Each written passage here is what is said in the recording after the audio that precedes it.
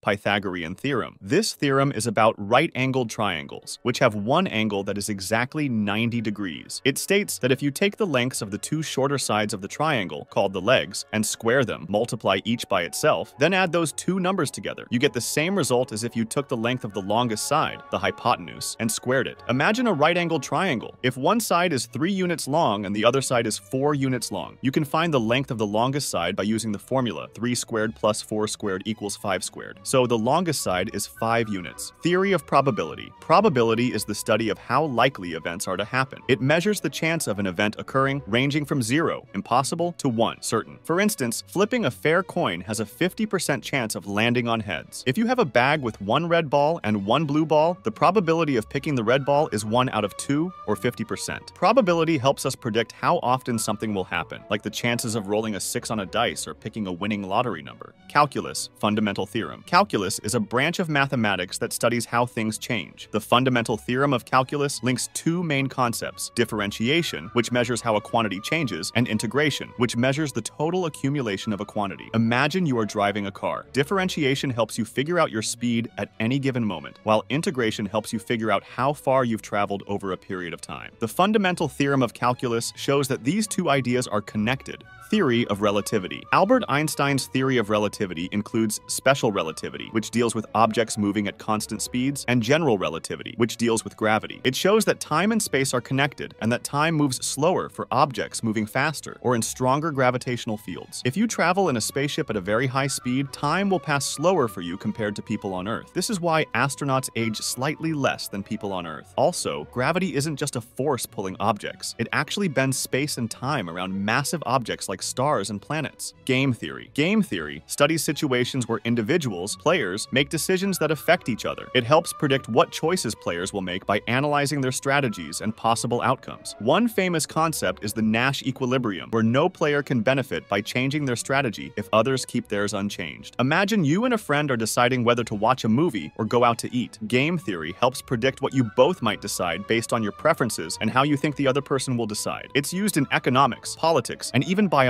to understand decision-making. Chaos theory. Chaos theory studies how small changes in the initial conditions of a system can lead to vastly different outcomes. This is known as the butterfly effect, where a tiny change, like a butterfly flapping its wings, can eventually cause a significant event, like a tornado. Think about predicting the weather. A tiny change in temperature or wind speed can make weather forecasts very difficult. Chaos theory helps us understand these unpredictable systems and why they behave so erratically. Number theory. Prime numbers. Number theory is a branch of mathematics focused on the properties and relationships of numbers, especially whole numbers. Prime numbers are a key part of this. They are numbers greater than 1 that have no positive divisors other than 1 and themselves. For example, 2, 3, 5, and 7 are prime numbers because they can't be divided evenly by any other numbers. Topology, Euler's characteristic. Topology is a branch of mathematics that studies the properties of shapes and spaces that are preserved under continuous deformations. Euler's characteristic is a number that describes a topological space's shape or structure. For a polyhedron, it's calculated as v minus e plus f, where v is the number of vertices, e is the number of edges, and f is the number of faces. It helps in understanding the fundamental nature of the shape. Bayes' theorem. Bayes' theorem is a way to find the probability of an event based on prior knowledge of conditions related to the event. In simple terms, it helps us update our predictions or beliefs about the likelihood of an event happening, given new evidence. For example, if you know the probability of it raining and the probability of you carrying an umbrella, Bayes' theorem helps calculate the probability of it raining given that you carried an umbrella. Fermat's last theorem. Fermat's last theorem states that there are no whole number solutions to the equation x raised to the power of n plus y raised to the power of n equals z raised to the power of n for n greater than 2. This means that you can't split a cube into 2 smaller cubes, a fourth power into 2 fourth powers, and so on, using whole numbers. The theorem was a mystery for over 350 years until it was proven in 1994 by Andrew Wiles. Set theory. Set theory is the study of sets, which are collections of objects. These objects can be anything: numbers, letters, or even other sets. Set theory helps us understand how collections of objects interact with each other, like how they can overlap or be combined. Graph theory. Graph theory studies graphs, which are mathematical structures used to model pairwise relations between objects. A graph is made up of vertices, nodes, connected by edges, lines. Graph theory helps solve problems related to networks, such as finding the shortest route in a map or designing efficient computer networks. Fourier Transform. The Fourier Transform is a mathematical technique that transforms a function of time, a signal, into a function of frequency. This This means it takes a complex signal and breaks it down into its basic building blocks, simple waves with different frequencies. It's widely used in signal processing, like analyzing sound waves or processing images. Linear algebra. Linear algebra is the branch of mathematics concerning linear equations, linear functions, and their representations through matrices and vector spaces. It deals with vectors, quantities with direction and magnitude, and matrices, arrays of numbers, and helps solve systems of linear equations. Complex numbers. Complex numbers extend the concept of one-dimensional numbers to two dimensions. Think of complex numbers like pairs of numbers, similar to coordinates on a map. Imagine you have a treasure map that tells you how far you are from a treasure in two directions, north-south and east-west. In this treasure map, you might see something like 3 steps north and 4 steps east. Now let's translate that into a complex number. The 3 steps north corresponds to the first number, let's call it A, and the 4 steps east corresponds to the second number, let's call it B. So our complex number would be 3 plus 4 times I, where I is like a special east-west direction. That's how complex numbers work. They help us understand locations and directions in two dimensions, just like reading a treasure map. Fractal geometry. Fractal geometry studies shapes that are self-similar at different scales, meaning they look similar no matter how much you zoom in or out. Fractals are complex patterns that are found in nature, such as in the branching of trees, the structure of snowflakes, and coastlines. Boolean algebra. Boolean algebra is a branch of algebra that deals with true or false values, binary variables. It's used in computer science and digital logic to perform logical operations. For example, in Boolean algebra, and, or, and not are basic operations that combine or invert true-false values. Euclidean geometry. Euclidean geometry is the study of plane and solid figures based on axioms and theorems formulated by the ancient Greek mathematician Euclid. It deals with properties and relationships of points, lines, surfaces, and shapes in a flat, two-dimensional plane or three-dimensional space. Non-Euclidean geometry. Non-Euclidean geometry explores geometries that are not based on Euclid's postulates. The most famous types are hyperbolic and elliptic geometry. These geometries differ from Euclidean geometry in how they handle parallel lines and the sum of angles in a triangle, leading to different concepts of space. Logarithms and exponentials. Logarithms are the inverse operations of exponentials. Imagine you have a magic machine. With this machine, you can do two cool tricks. One is called exponential and the other is called logarithm. When you use the exponential trick, you start with a number and make it bigger by multiplying it many times by itself. It's like saying double it again, and so on. The logarithm trick is the opposite. It tells you how many times you need to cut a number into smaller pieces to get back to the original number. These tricks are super useful in things like counting money or understanding how fast things grow. These concepts are used in many areas of math and science, including compound interest calculations and the study of growth rates. Ring theory. Ring theory studies structures called rings, which are sets equipped with two operations, addition and multiplication. Rings generalize the arithmetic of whole numbers. Imagine a collection of objects where you can add and multiply them together, following some rules. Ring theory helps mathematicians understand these structures and how they behave under addition and multiplication. Combinatorics. Combinatorics is the study of counting, arranging, and combining objects. It deals with questions like how many ways can you arrange a deck of cards, or how many different combinations of toppings can you have on a pizza. Think of combinatorics as figuring out the different possibilities when you're organizing or selecting things. It's like counting how many different outfits you can make with a certain number of shirts and pants. Transfinite numbers. Transfinite numbers are used to describe sizes of infinitely large sets. They extend beyond the concept of counting numbers and represent different levels of infinity. Imagine counting forever without ever reaching an end. Transfinite numbers help mathematicians understand and compare different kinds of infinity, like the infinite number of points on a line or the infinite number of real numbers. Cryptography. It is the science of securing information and communication. It involves techniques for encoding messages so that only authorized parties can understand them, even if the message is intercepted by others. Cryptography is like creating secret codes to protect information. It's used in everyday activities like online banking, messaging apps, and securing sensitive data. It ensures that only the intended recipient can read the message, even if it's transmitted over public channels.